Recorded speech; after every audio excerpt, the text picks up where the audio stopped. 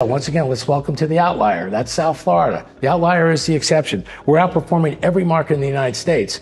And look what happened to our inventory. When you add all the condos and all the houses that are available for sale right now in the Tri-County area, Palm Beach, Fort Lauderdale, Miami, we're now at a historic low. I might have said that about a year ago. Well, guess what? We're lower than that.